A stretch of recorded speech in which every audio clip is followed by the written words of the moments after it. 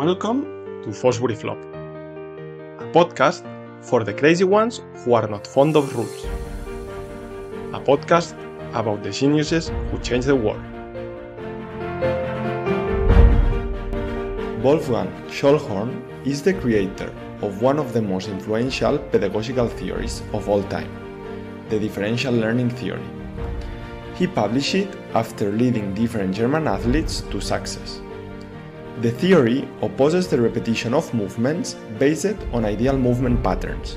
To succeed in uncertain contexts as a sport, one needs to know how to adapt to every situation. This is what differential learning does. It teaches you to constantly adapt. There is evidence that shows that works better than traditional training models.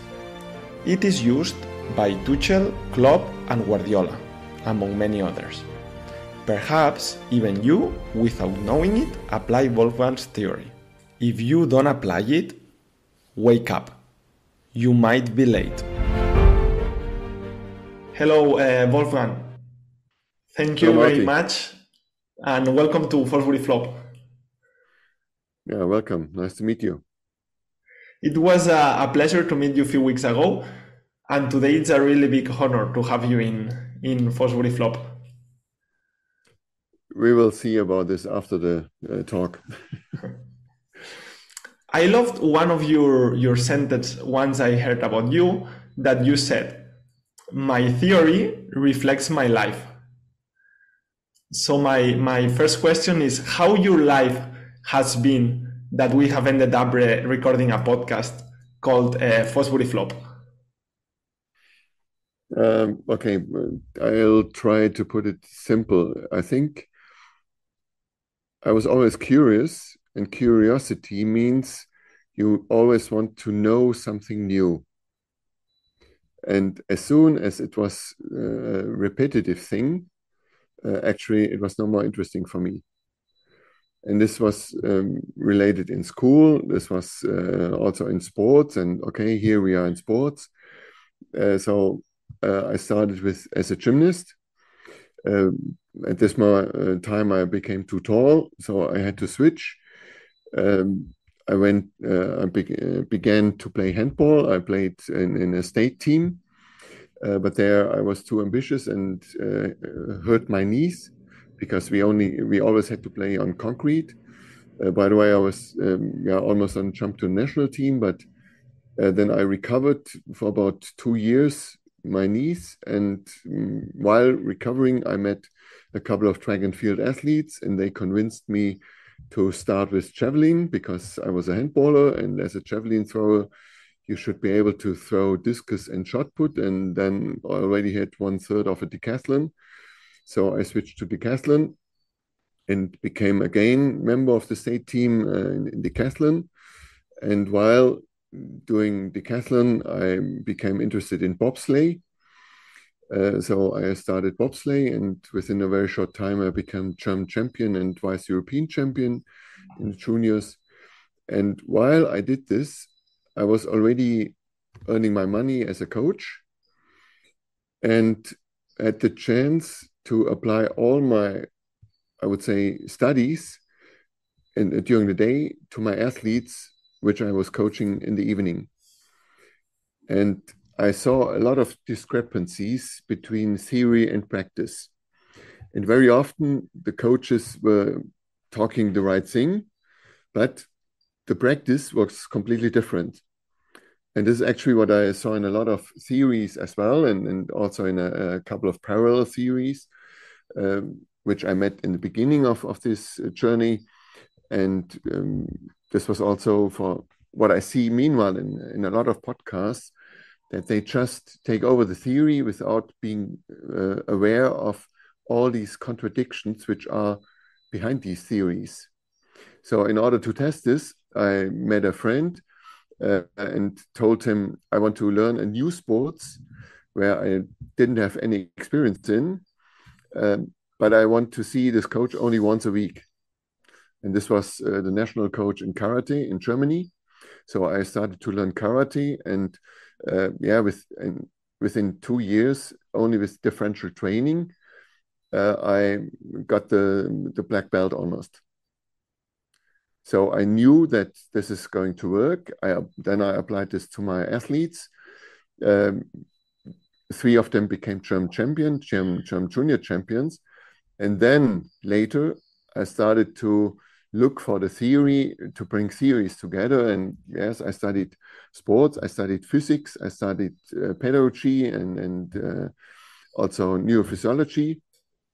And then I brought all the theories together to explain what I was applying already for more than 15 years. And this was the differential training theory. And yes, 1999, I made a couple of predictions, which all were, meanwhile, not all, a lot of them are still open, but all of the predictions were verified scientifically. And yes, some of this literature I sent to colleagues to help me to get this published, and they took this over, renamed this, and sold this with another name. But meanwhile, they are shifting more and more to my explanation without using my name. So the Chinese would say that's the highest way to acknowledge someone if you copy the things. But yes, when you don't understand the basics, then you can just copy the surface. You can only make progress if you know the principle behind this.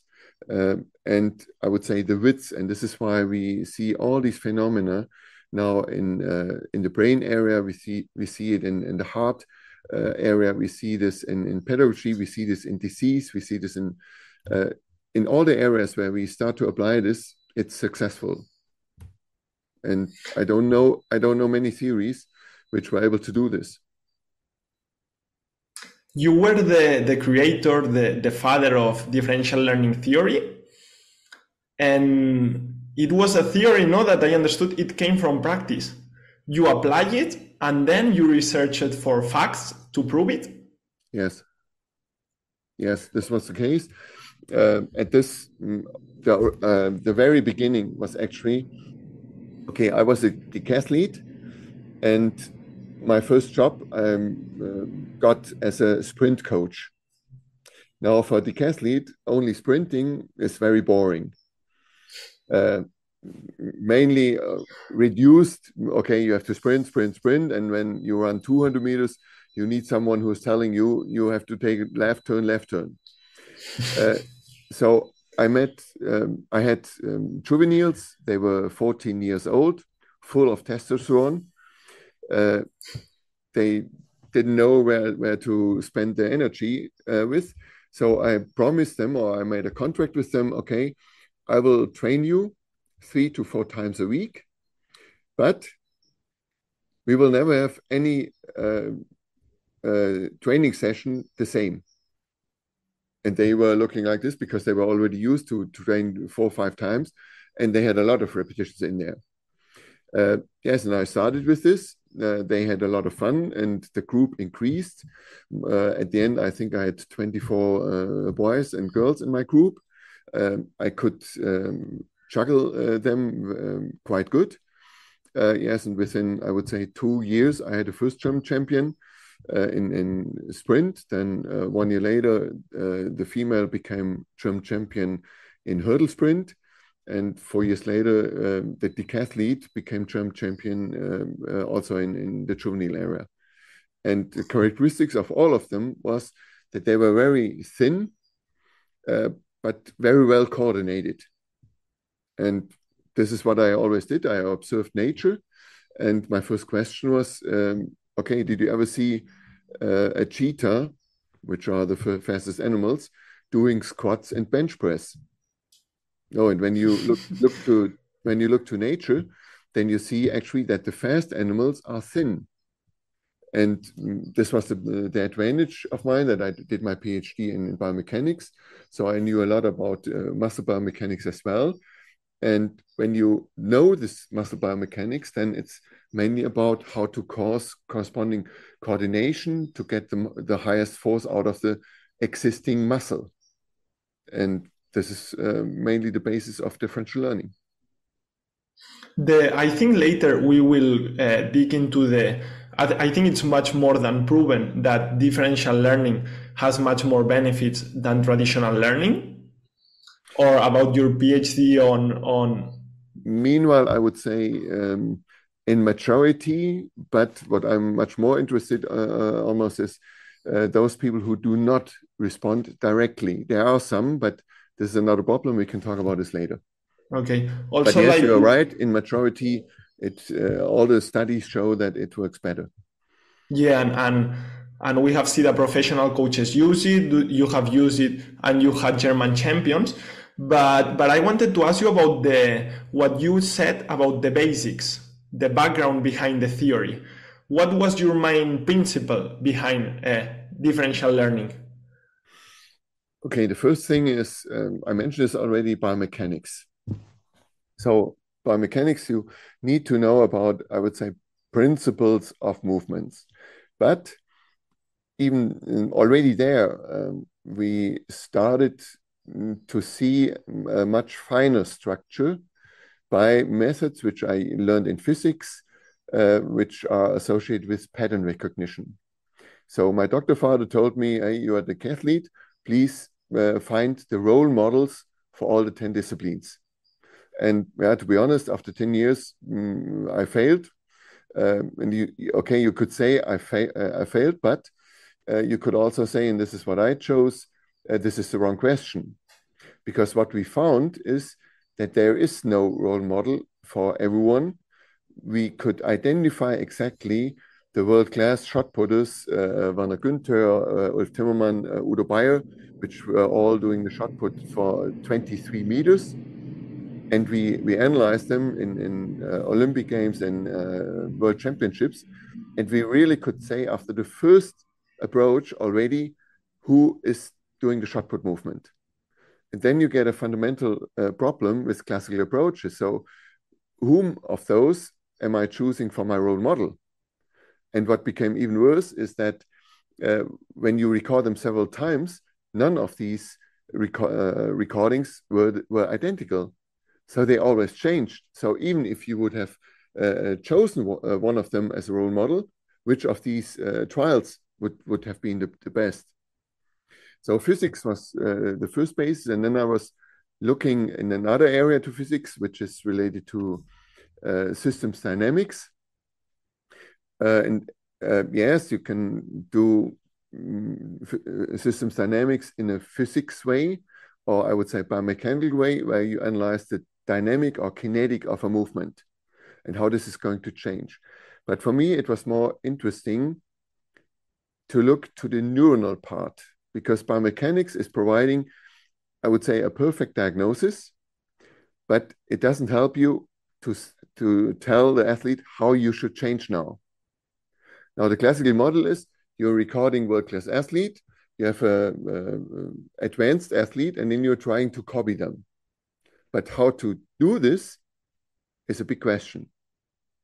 And this was one of the key informations in systems dynamics, that they are considering the fluctuations of living systems. This was one part. But the second part was that before they switch from one state to another, they increase the fluctuations enormously. And in a more abstract terminology, this means from a stable state to another stable state, you have to pass an instability. Now, the most people, and still one of the colleagues, are still observing this and describing this. Now, when you describe a movement with a differential equation, it's like, okay, you could describe this also in Russian language. It's just changing language, but actually it doesn't help. Or in medicine, we know when you know the name of a medicine, of a disease, it doesn't help you how to treat the disease. So this was for me the chance, okay, seeing the fluctuations. And when you see a fluctuation or an intermittency, then it's telling us that there is the system instable, and there is potential to learn. So instead of making the instability smaller, I said we have to increase the instability, because then the system is completely getting unstable, and then it's easier for them to find a new thing by themselves. And this is actually the principle of self-organization. So we add a lot of noise to the system. We don't tell them how it has to look like. And this is a big difference to other approaches, which are talking about self-organization, but actually it's not, because they have advices how the solution should look like. Also, when you tell the athlete, you have to experience the error, to experience what is wrong, then you give them information how it should be. And this was one major reason why we started in the beginning, no repetition and no correction. Because when you correct someone, you are pretending to know what is correct, but this is what we don't know because it's very individual and it's always changing. And it's a big difference. And actually the other thing is nothing else than what has been told already in reform pedagogy in the 18th, 19th century. It's guided discovery. So you set some borders, and within these borders, the athlete can do whatever they want. And actually, this was, I would say, one misinterpretation when I suggested this the first time in Barcelona to Keith Davids and Duarte Arouche. And also Duarte Arouche invited me to Lisbon, and I showed them how differential learning can be applied in game theory. So we started with a very small field, we increased the field, and by increasing the field, the athletes moved faster and faster. And so they adjusted immediately without telling them what to do. And exactly those games, which I suggested them there, are now sold in another theory as da-da-da. I don't want to mention it, but I think you know what I mean. But this started already in 2003, and they just renamed this. And this is why I would say it went into a dead-end street, because they didn't understand the basics for this.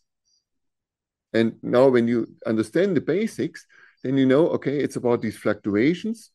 And when you see the fluctuations in the brain area, then you need to know how to change this brain activation to get this instability there as well, to change this. And this is what we started now. This was a group from Lithuania with Alpha Vainoas. They had the same in the heart area.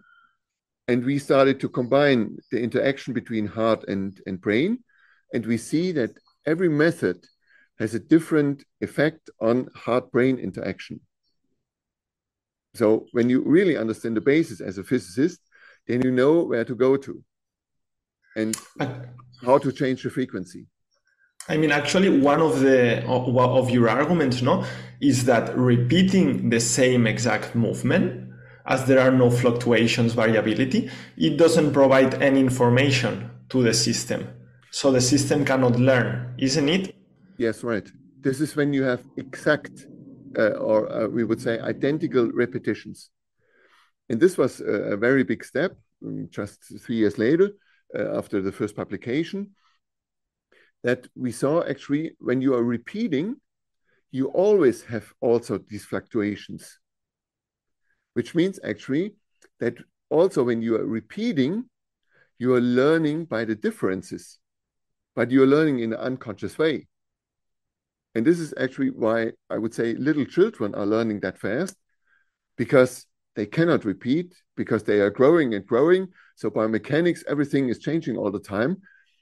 Our mind is trying to repeat, but the body is completely different. And this is one of the, I would say, disadvantaged influences of philosophy of Descartes. I think that's why I am. It's not about the mind. We have to look for not only about the mind, it's about the body. The body is reflecting, and this was one of the first approaches which I did, that actually we didn't want to initiate experiments where you, I would say, construct conditions according to your theory. And this is exactly the problem which are facing most of the publications still at the moment. From those publications, it's actually a wrong interpretation of the statistics, where you actually only could say, under the assumption that my theory is, my hypothesis is true, we find a probability for data. And I was coming from physics in the beginning. I was really astonished what kind of statistic was applied in sports science. Sorry, Wolfgang, this sounds a bit like the same that you were saying in training, that many times coaches propose situations, constraints, tasks in order to see what they want, not in order to let them self-organize and have success. Yeah, right. And this was already my PhD thesis, 90, that I just observed an athlete and we saw the changes, but no one could describe it biomechanically. And this was the reason why I first developed a method how to verify or to prove what we have seen. And this is the second branch of mine, where we developed actually these pattern recognition methods, where a colleague of mine, Fabian Horst, now made big advance with these deep learning nets, where we are really able to identify a person just by 200 milliseconds of a movement. We identify the emotions, we identify the grade of fatigue, and meanwhile we see that they are also reacting very individually on dependent on the intervention. And this is actually what I saw in the beginning. When you give an instruction to 20 athletes, you will have 20 different responses. So it doesn't make sense that the coach has everything in mind. It has to be an interaction. And this was the reason why we suggested already 2003, 2004 it was published, this stochastic resonance thing, where the movement variation of an athlete can be described by a certain amount of noise. And then the coach is coming in and is giving some exercises which can be described also with a certain amount of noise. And those two have to be adjusted to each other. So you have a resonance, two signals, which have to be attuned to each other, and then you get the maximum learning rate. And I just heard a podcast from America where they exactly describe the same, just with other words. They are trying to avoid differential learning, but actually it is exactly differential learning, what they are describing. And this has been described already 20 years ago. But okay, maybe it was my fault because I'm coming from physics and it was a kind of abstract language. But the second thing which I didn't know is because I studied pedagogy, I knew all the, I would say, streamings and teaching methods from pedagogy as well. So I was very well familiar with reform pedagogy. So reform pedagogy already suggested to focus more on the athlete, to adjust between both, and to keep the system open, to let them play and to find their own structure. And this is actually what I also told Duarda Rouge 2003 in Portugal. And this is what actually is the main thing in this approach. But what I meanwhile have seen is that the Anglo-Saxonian area, they didn't know about pedagogy very deeply. So there's a very nice article written in 1999 where they wrote, why is there no pedagogy in England? And there I became aware that mainly in, I would say, in mainland Europe, we had a very different development in pedagogy than in the Anglo-Saxonian area. Nonetheless, John Dewey, the big philosopher from the United States, he was a part of this reform pedagogy, and he has cited this already. And this is actually this was one of my approaches in the beginning. Okay, in order to find something new, you need to know what exists already. Now, if you don't know what's existing, then you are, I would say, you are the inventor of a wheel. But sorry, this has been invented some 1,000 years ago. And this is mainly, you should know what exists, and you should do really basic research. And this is what I very often say, as a researcher, you need to go to the origin and don't interpret secondary and tertiary literature. Okay, and most people now are coming to the origin, to differential learning, and see that the others are, I would say, only poor copies. Okay, but do you think that because for example for me in the first impression I had of differential learning was like, oh, this abstract language surprised me a bit. No, how can Wolfgang link stochastic resonance, noise, signal with all these export contexts or situations? So now, in order to have it clear, I would like that usually in the podcast, if the guest says something that my dad doesn't understand, my dad later comes to me and asks to me. So now I would like you, if possible, to explain to somebody like my dad, how do you link with differential learning, statistic resonance, signal, and noise, and what is it, to put it in more common terms? Okay, by the way, this was not all the time the same, because actually I clearly separated the differential learning in practice from differential learning in theory. Because, okay, I knew physics terminology is very abstract, and Okay. you need to translate this into athlete terms. But as I told you, I applied this already with my athlete for more than 15 years before I started to develop the theory for this. And this is the reason why many people only begin to understand the theory when they get the practice in reality. And this is what happened actually with Natalia in Balaga in Barcelona. She invited me. We met each other in 1997 in Copenhagen, and we started a discussion. And she invited me to Barcelona to explain this already. I think it was 1999 or 2000. So all those students and coaches who participated there, they were immediately convinced of this. One of those were Paco Seulo.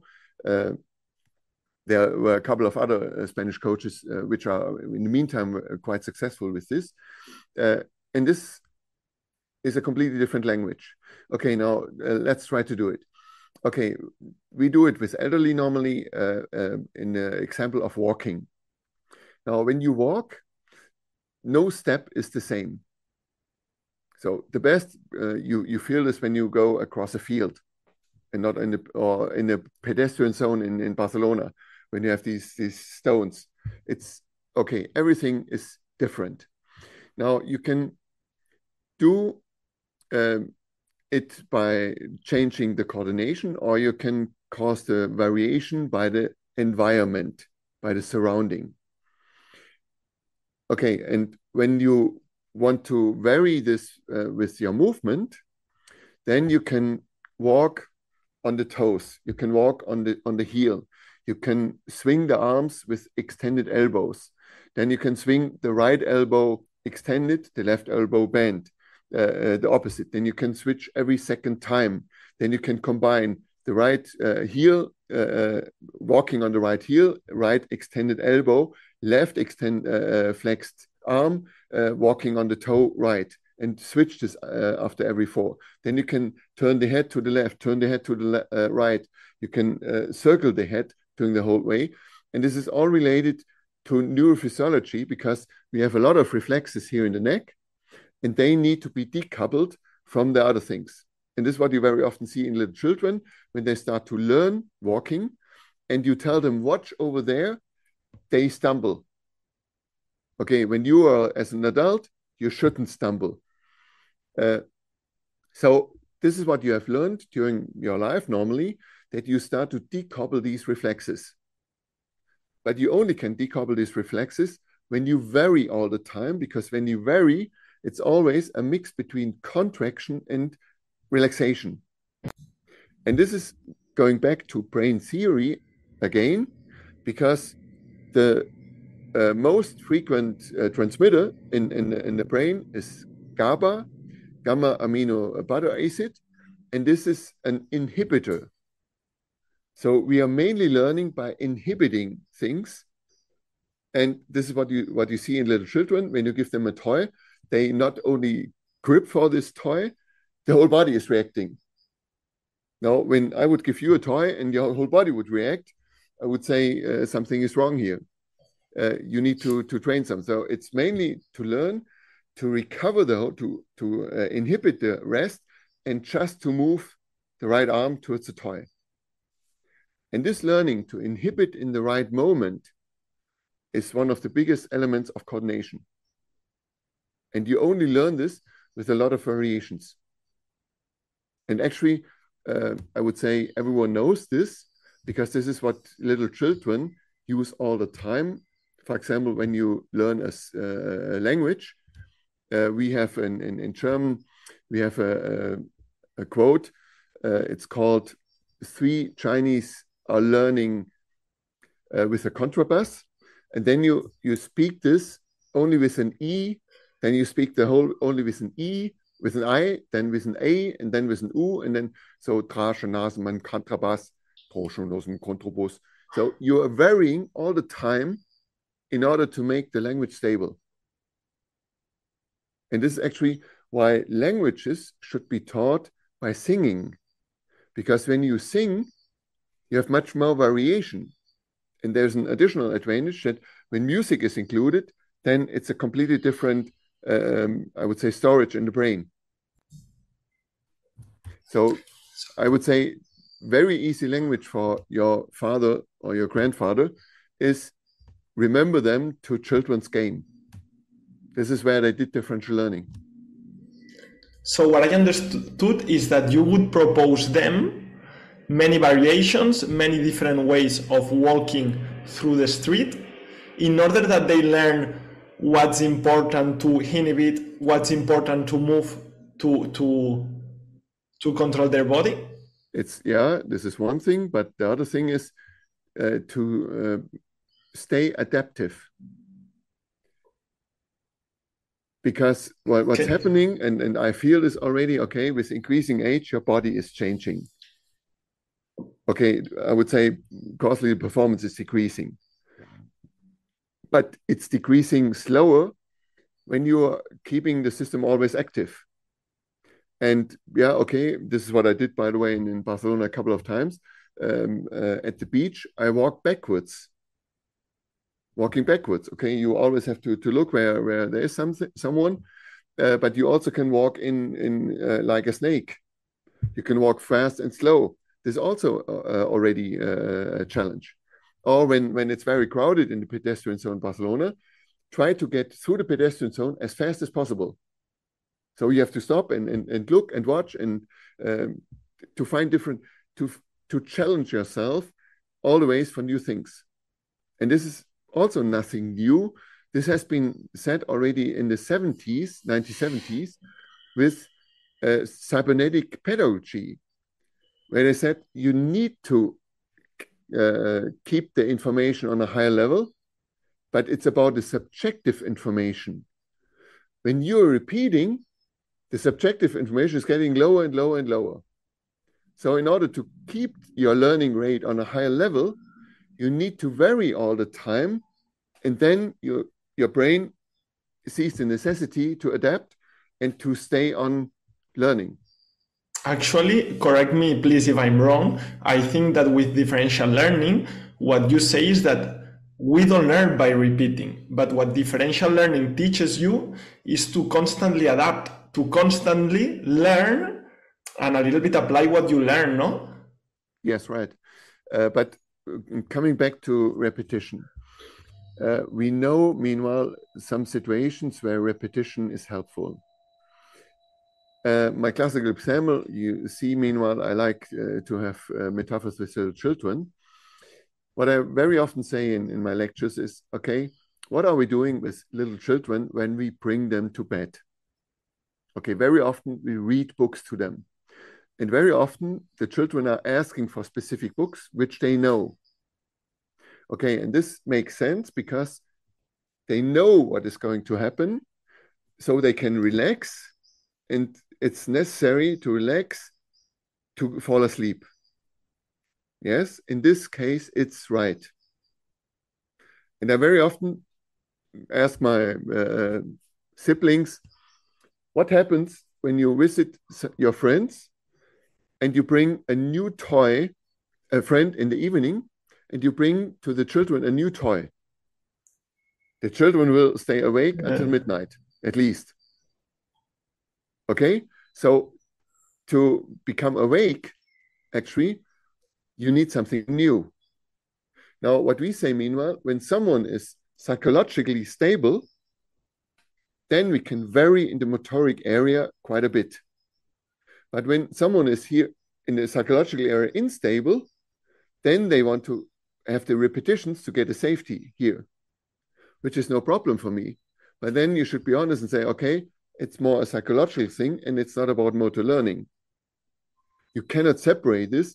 There's always together. But this brought us to the idea why the frontal lobe is that important for our learning.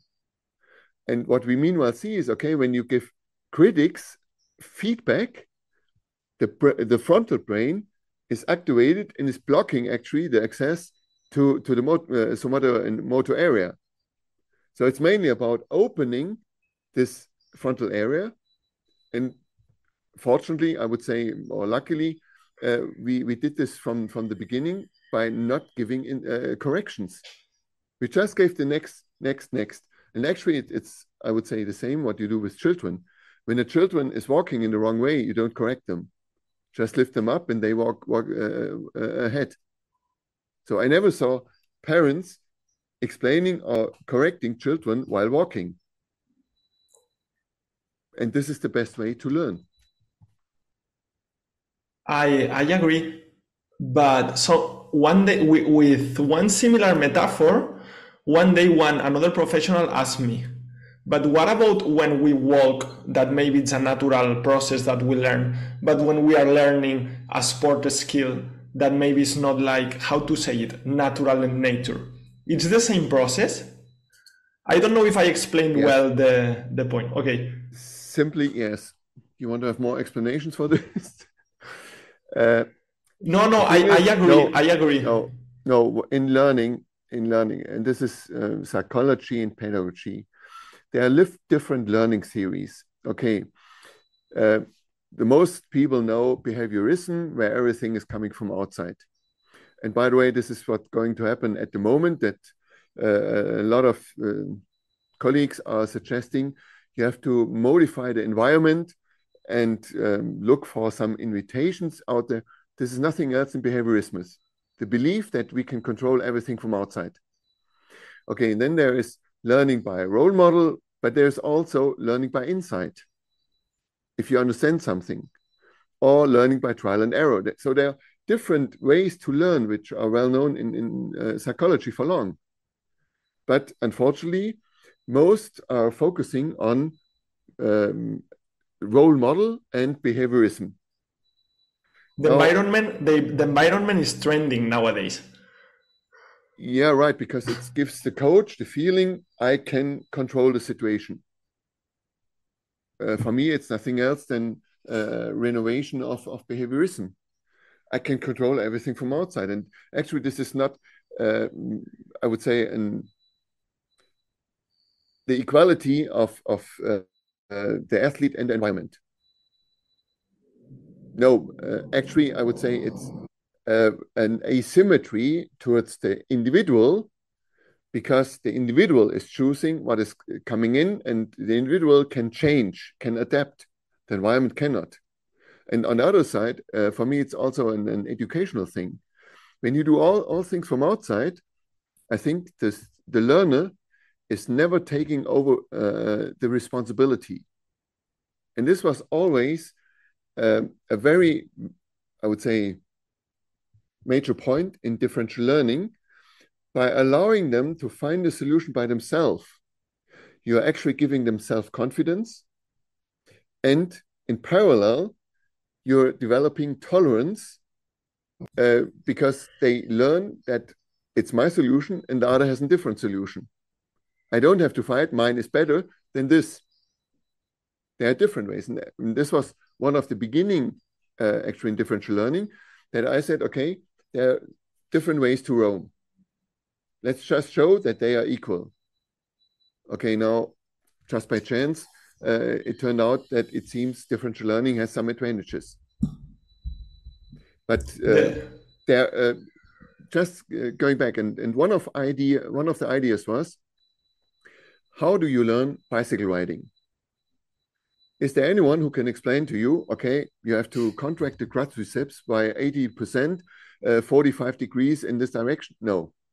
You tried, you fell down a couple of times, but all the things which you learned by yourself, you never forget. And although you wouldn't ride a bicycle for several years, you would still be able to ride a bicycle. And this is actually what I wanted to cause by differential training as well. This aha learning. Okay, all of a sudden, okay, now I got it. And the second question was all the time, who was the teacher of the first? The first had to discover it by himself. And they typically made a revolution, and this is Fosbury Flop was one. He was trying all the things, and all of a sudden, okay, and he was the best for a long time. The same was with O'Brien technique, the same now with the rotational technique, the same was with ski jumping. In the beginning, the V position, they were laughing about him. Meanwhile, everyone is doing this. So it's always the first who did these experiments to find an optimal solution. I think this is a very interesting point, because I don't know, I would say that the Fosbury Flop project, maybe it's a bit more behaviorist, no, focusing all the time on the environment, on this relationship. And I have seen that differential learning, or most of your research, I don't know if you would agree, more contractivist, but what I see is that you put a lot of focus on individuality as a main, no, a little bit the same as you were saying, that when you examined the role models, and when you gave a tip to your group of 20 students, all of them had a different reply. And I think, and here honestly, I don't have a clear answer, but if we look to the Fosbury Flop case, I think with Dick Fosbury, it was very important that his individual history wasn't feeling great jumping with the West straddle technique. Straddle technique, yeah. But then also that that this individuality is very important. But then he could express that individuality because a change in the environment, no, in the rules.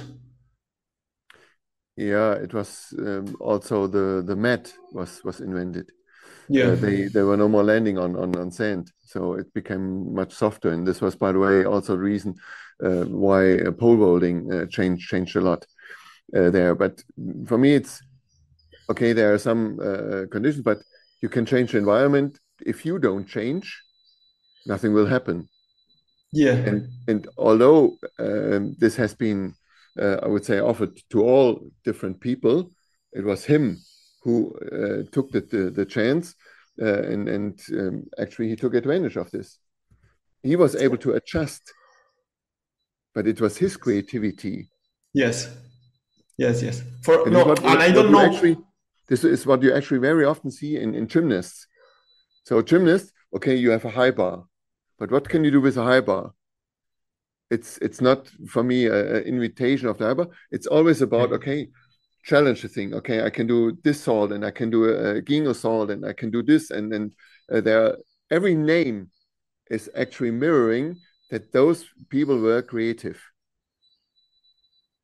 But don't you think that, for example, and I completely agree that, as you said, no, many skills are person dependent and time dependent, no? Like, but for example, I was wondering, last day I was watching in Twitter, and I saw a map of the 100 faster runners of 10K in athletics, and I was seeing that all of them were from Kenya and from Ethiopia, and I was like, okay, I have to ask this to Wolfgang, like, and here honestly, I'm not defending the environment, not individuality, but my question is that I see that in any context, or my perception is that it's like each one of them mixes or has different degree of importance. I don't know.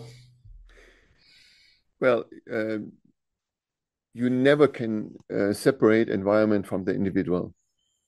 But this is, I would say, a very old thing. This is what you see already in Newton laws. Gravitation is the force between two bodies. But there you see already the problem. 3 bodies is already too much to calculate in an easy way. It needed about 200 years to get a solution for this. So it was never a separation, but it's more about which system is adaptive. Okay, the runners are mainly from Ethiopia and long distance runners from Ethiopia and Kenya. This has clear environmental influence because I've been to Ethiopia and was investigating these training camps. And yes, Addis Ababa is already in a height of 2,000 meters, which is changing your metabolism in principle. And then when you watch their training, they have an enormous amount of people which are running, I would say very rarely on the street. They're mainly in the countryside, up and down, cross and whatever. And when you have a big amount of people, then I would say it's just a probability that you will get better runners. Okay, and I would expect if someone grew up in Mexico, and when they have, it's also very high, and when they would have a corresponding supporting system, it would be the same. I never said, okay, we have to change running. It is forward, and I don't think that anyone will change to run on the hands or run backwards. We approximately know the area of solution, but within this, biomechanics says, okay, we have infinite different possibilities. So it's always about, okay, you have to find your own optimum. It's not about finding a completely new technique. It's about you. And then it was always a side effect that by looking for these variations, you stay adaptive and you will progress. And by doing this, and this is then the advantage when you go in a group, the others will be inspired as well. They are inspiring you. And this was, by the way, one of the beginning, which I said in differential learning. Okay, I will show you one exercise and you give me 2 other variants of this. Okay, you give me 2 variants and I have to find a variant of your variant. So what you read in classical literature is mainly satisfying the old needs, because at this moment, science wanted to have everything clear, reproducible. So they forced us to give exact these instruction. And now they are turning it upside down and say, differential learning is giving instructions. No, it's not. It's only the beginning. It was the beginning. And this is what I said already 2003 in Barcelona to 200 football coaches about this game. You have to decide how the catcher has to move. It's about creativity, causing creativity.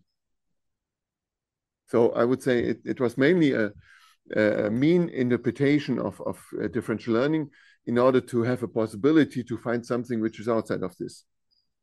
No, it was never. Because coming back to differential learning, now let's imagine me as a paddle or tennis or basketball coach. Yes. Which tips would you give me in order to start implementing it? I would try to start with your knowledge about classical learning. Okay, in classical learning, you are looking for errors. And then the coach is telling you what you have to change. Okay, you can stay with this, but instead of reducing the error, you have to increase the error. Okay, and when they are increasing this error, they show another error. But we don't call this error, it's a fluctuation. Because when you're talking about error, you pretend to know what is correct. And actually, I don't know any coach who knows this correct. Okay, we approximately know in which area the solution will be, approximately. But still, there are much more possibilities than we believe. So basically proposing to the players fluctuations, different ways of do the movements, different constraints.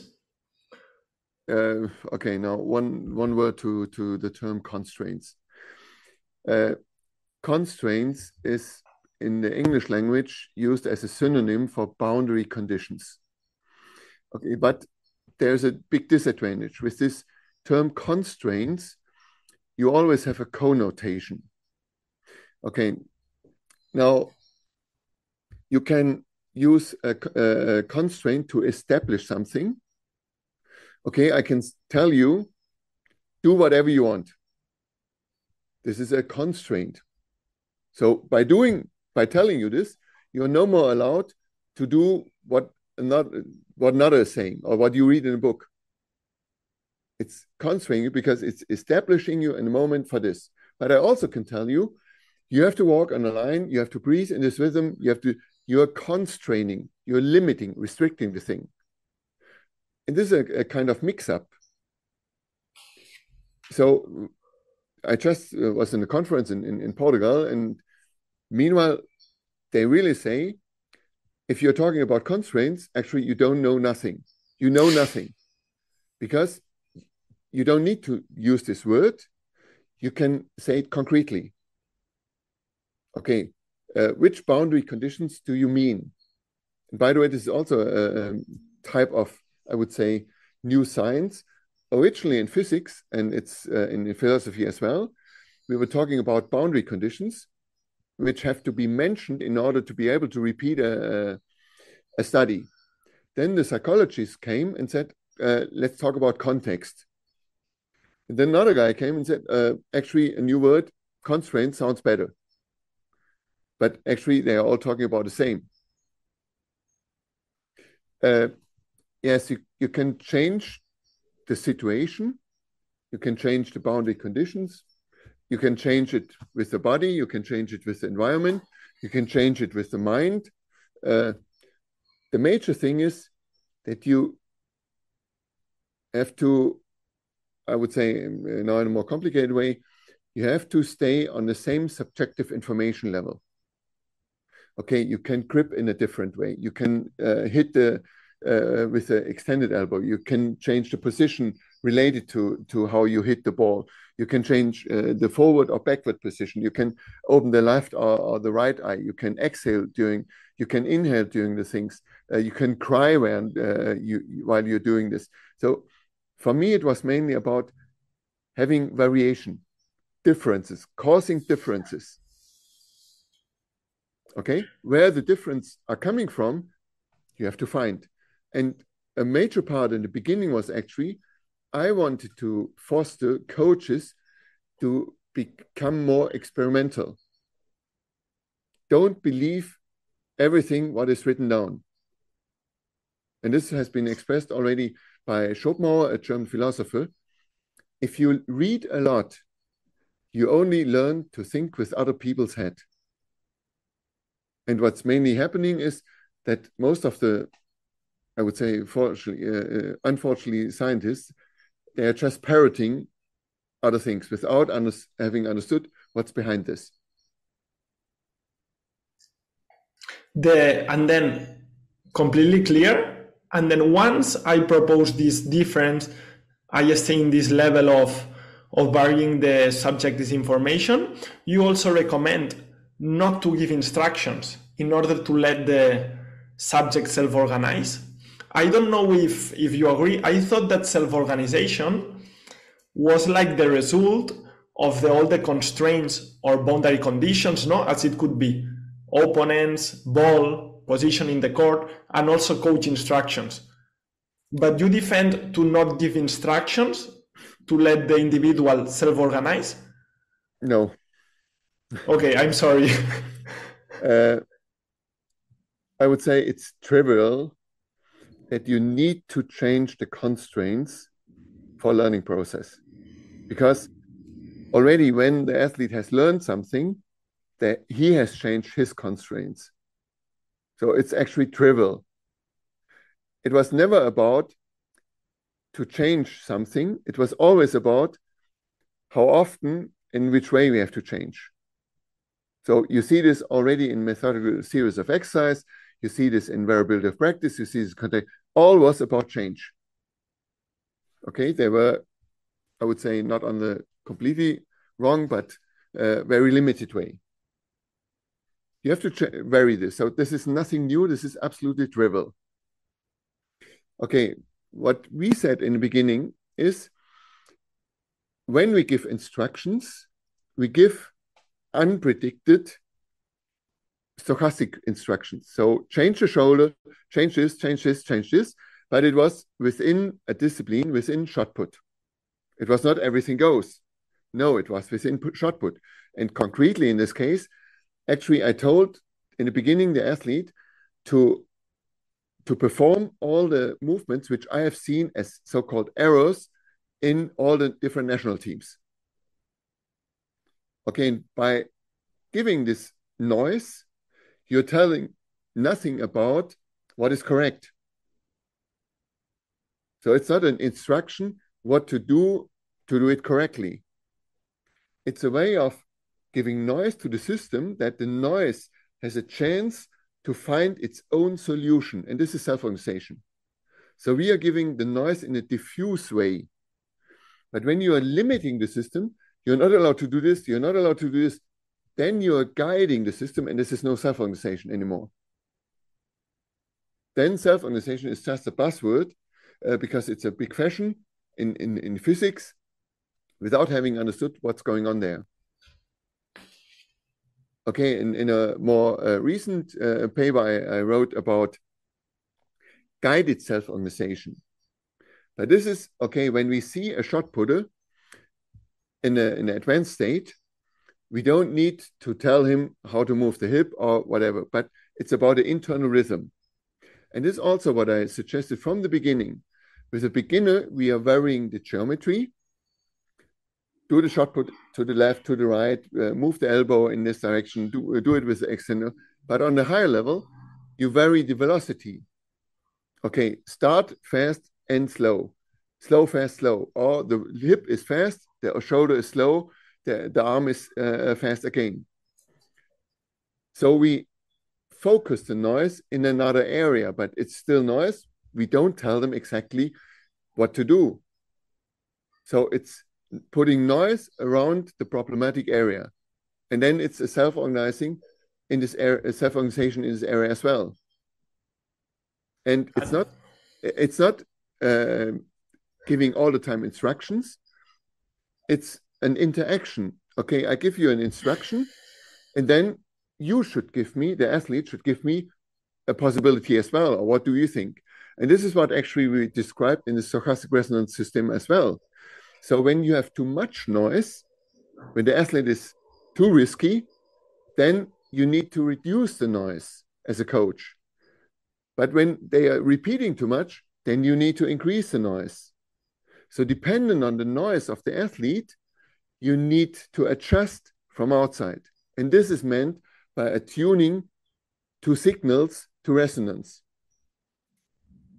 The coach has to completely understood, like the coach has to read and be aware in order to adjust these noise or fluctuations, right?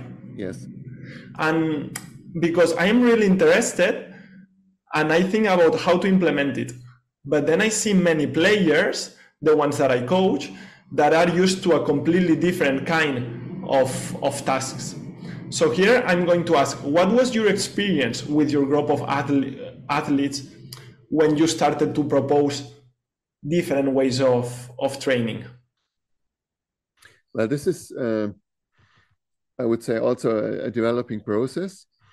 And this is also included in, I would say, this dynamic systems principle. So when you have a new idea, it does make sense to, I would say, immediately come up with a complete new thing. So actually, it's how can I change the athlete's mind? Okay, first I need to understand his way of thinking, and then I'm looking for different, I would say, fluctuations in their comments, talking, and this is what why we apply this in consultancy as well. So I'm talking slowly in a different language to them, and I'm challenging them in different motivational type. Okay, I don't think that you are able to do this. If he's competition oriented, he will go for this. Okay, but a lot of athletes are not competition oriented. They need to be motivated by someone else. Okay, and this is, by the way, a very interesting area which we are trying to bring together. It's this action type model from Bertrand Terroula and Ralph Hippolyte from Swiss and French, where they really can tell you about different motivational types, and dependent on the motoric preferences, you need to talk to the athlete in a completely different way. And this is what we are trying to combine at the moment. And it's again more individual, which is, I would say, shifting the preferences even more to the individual in comparison to the environment. Because dependent on you, you have to change, I would say, the environment. And this is independent of whether it's in Soviet Union or in Saudi Arabia or in Africa. It's dependent on the individual. And what about, for example, when it comes in order to play collective games? What is this super clear? And I think we still have to talk about all the benefits proven of differential learning in order to learn complex motor skills. But what about when, for example, in order it comes to football, when also it's very important the interaction with your teammates and opponents? There's also room for differential learning. How to apply it? There is a lot of room to apply this there. This is, by the way, what I discussed with Paco Seulo 2000 in Barcelona already. And a lot of coaches had benefit of this. It's again the same. When you see a team playing, they have certain fluctuations. Or the coach would say, they move in the wrong way. These are errors. Now, again, it's the same.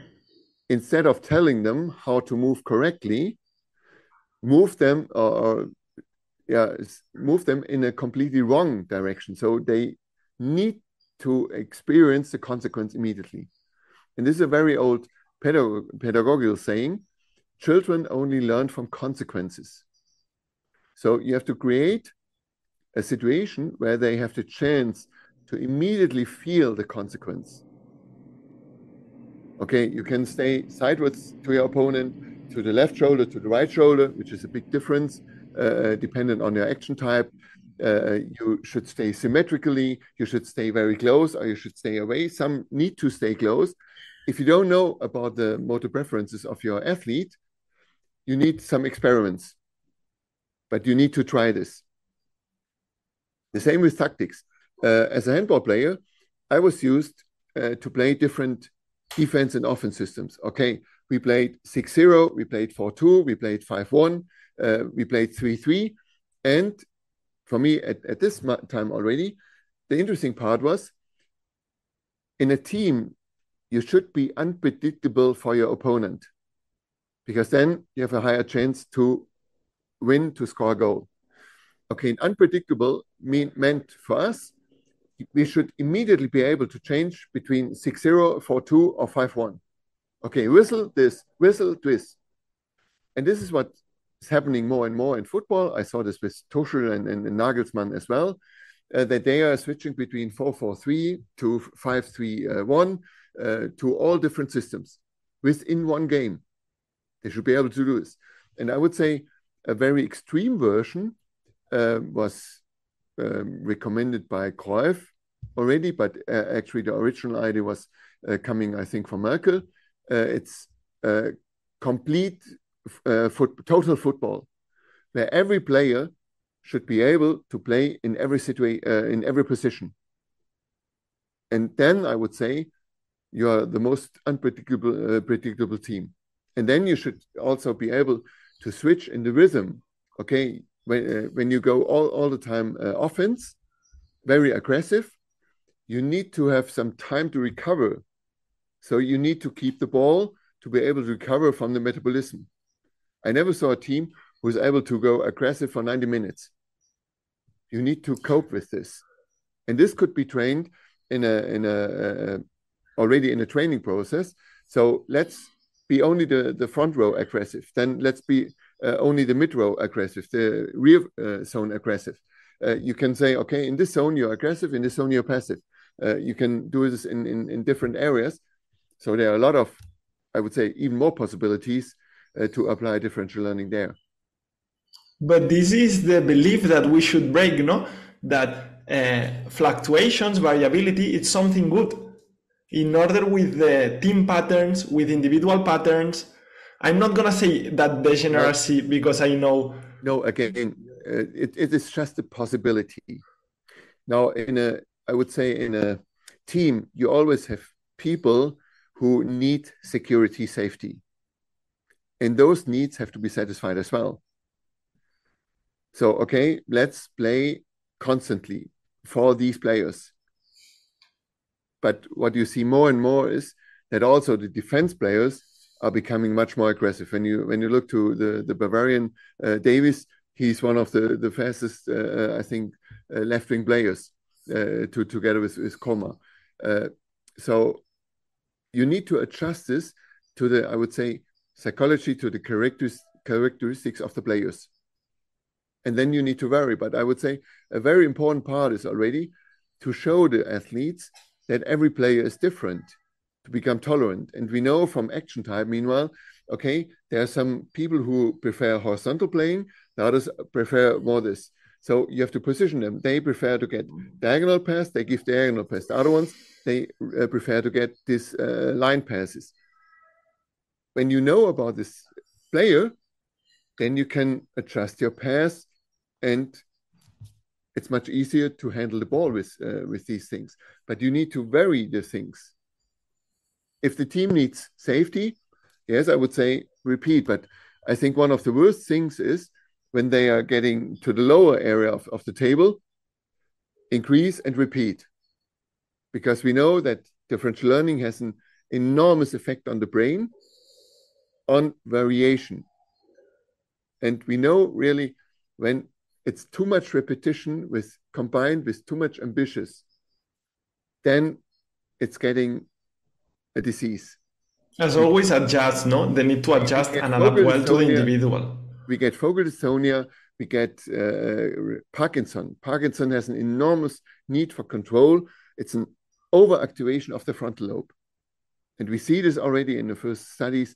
When we did differential walking, we see already a reduction in symptoms. And this is where we are doing our research at the moment.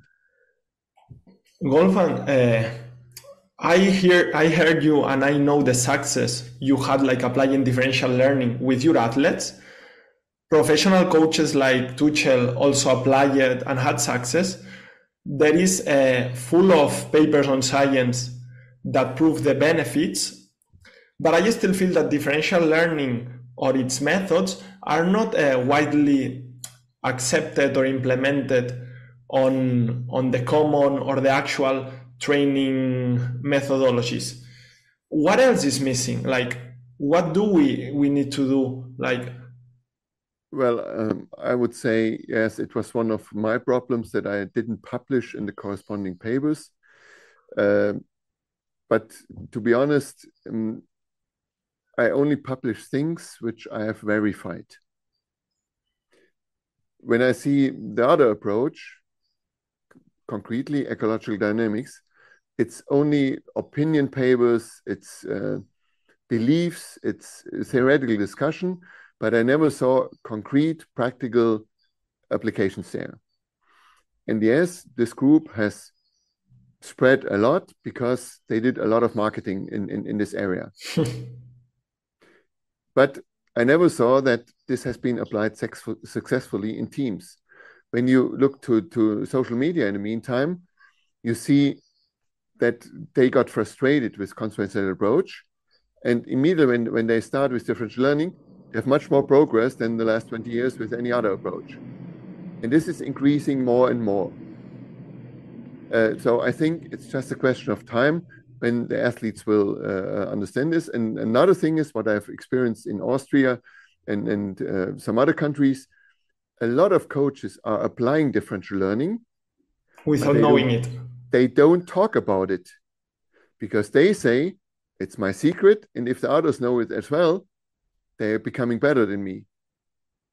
In my surroundings, I have the feeling that if I propose to some of my coach mates in the club to coach like this, they would tell me that, okay, science says that, whatever, but they would reject it just because I think in their mindset, they still coach from a point of view that they have all the answers, that they have to tell the player what is right and what is wrong. Yeah, but I would say this is a classical thing. This was all the time, and I can understand this because actually, I would say a lot of scientists are very arrogant to tell, okay, this is for me. It's never. It is the way. You see that all our publications are providing something new and are, I would say, reflecting on the old, and we have to modify the other things as well. I'm offering these things. Okay, when they ask for this, I explain this. Um, very often I'm invited for practical courses. If they take it, it's fine for me. I help them. If they don't take it, I think, okay, the time is not ripe for them. I don't want to convince anyone. It's an offer. You can use it. And to be honest, it's not only Tuchel. You see a lot of the things in Guardiola's training. You see a lot of things in Klopp. He was also in former times a student of mine. His co-coach does all the rehabilitation in a differential way. Nagelsmann has applied this. So there are a lot of coaches who are applying this, but they don't talk about it. You only hear it in an indirect way when the athletes, for example, in Mainz, when Tuchel was a coach in Mainz, no one knew about this until one athlete said, in order to cope with Tuchel's training, you need to study. It's that complicated. It's really a challenge for the brain. And I just thought, okay, now it's on the right way. And I see this more and more. And a lot of people are applying this, I would say, in terms of variation training, which would not have been possible 20 years ago. When I came up with this the first time, they almost have killed me. Now, meanwhile, some guy, I think it's also from Munich, he's calling this brain training. Another one is calling this, I think, life kinetics. It's nothing else than variation of it's a poor copy of differential training. And they are selling very good. Yes, this actually, yes, maybe this is my error. I don't want to sell the things. And maybe this is the reason why it's not spread that much or as you would have expected this. Do you think that in the future, differential learning will win popularity because it will be helpful to coaches? That individuality will be every time much more important to be considered? I see this already. To my experience, it's almost exploding. At the moment in Portugal, I've seen a lot of coaches. They invited me to come there to do this from the United States. Coach from Jiu-Jitsu applied this.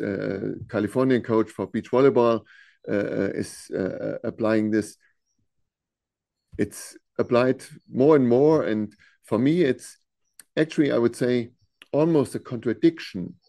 If I would say this is the way and I have to go to politicians and they have to say, no, it's, I would say, when it's going to happen, then it's a revolution from the bottom. So the athletes will do this, the coaches will do this, and later, I think the theory will adjust correspondingly. By the way, differential learning is already in a lot of textbooks discussed, not in the right way, but this is what I always complain as well. They know where the differential learning is coming from, but instead of asking me and initiating a discussion, they start to interpret this in a very, very weird way and complain about the things. There are a lot of things which I never have said, which are associated with differential learning. One guy from America says, okay, this approach is like you are in a buffet and you can choose whatever you want. And my approach is, no, I'm in the breakfast because it started in high performance sports. You cannot tell them take the buffet. No, it's out of the breakfast. You have to look for this corn and from this season and all the details. But the same theory works for the other things as well. So, yeah, okay. if you don't want to understand, I cannot help. Do you, and related to this, do you think we pay in our training methodologies nowadays enough attention to individual? I once heard your anecdote with Matveyev and Stalin about the principle of individuality, and I feel that it would still be valid nowadays in most of the countries. Yes, it is. By the way, we are facing the age of individuality, which will go for more than 2,000 years. But for me, the problem at the moment is, and this is going to happen very often in the beginning, that individuality is mixed up with egoism. Egoism is living on cost of others. Individuality is living for himself, but we accept the others as well. It's actually developing more tolerance. And it's not about, okay, I have to be in front and I'm the best and the greatest and I need more money and all these things. Individuality in, I would say, in the poor sense. Wolfgang, thank you very much.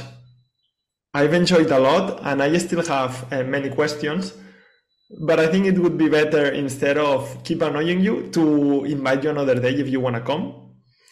I just would like to close it with one last question, that I was impressed with your honesty when you said that when you were young, you were continuously asking yourself what to change, what did you need to improve in order to do better and be better than others, to continue progressing with your methods and with your players.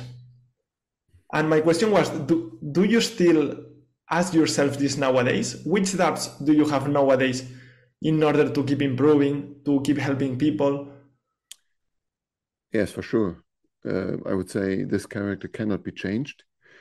The thing which I'm talking about here is mainly, I would say, for me, 20 years old.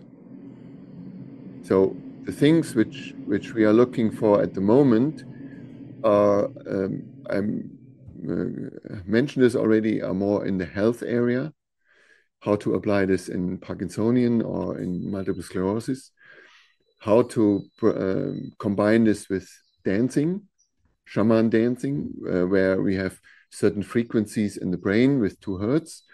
And what we see meanwhile in brain science, that this is highly dependent on magnetic fields. And okay, I'm a physicist. Where are the magnetic fields coming from? And then we see a real, I would say, ecological approach, that actually our brain is always manipulated by fluctuations of the Earth's magnetic field. And the Earth's magnetic field is highly dependent on the sun wind, and the sun wind is highly dependent on planet constellations.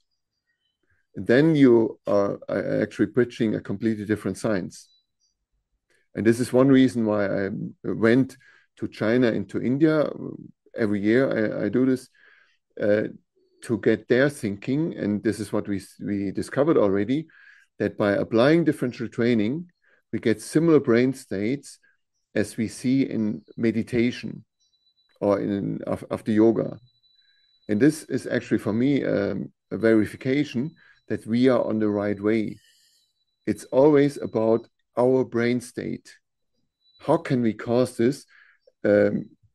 What type of movement does a single individual need in order to get this brain state? And also, how much variation does the individual need to get this brain state to get to the highest performance? So actually, I would say, I do this for the next 100 years. Thank you very much, Wolfgang, for coming and for all your lessons. Maybe they change your words, maybe they interpreted them in another ways, but I think that the best present you will have is to see us coaches in few years or decades coach according to the lessons to your lessons. I would hope that your podcast is causing a lot of people to think about. And coming back to my language, if your podcast is causing fluctuations in your audience brain, then you are successful. Of Thanks a course, lot. but it will be, without any doubt, thanks to guests like you.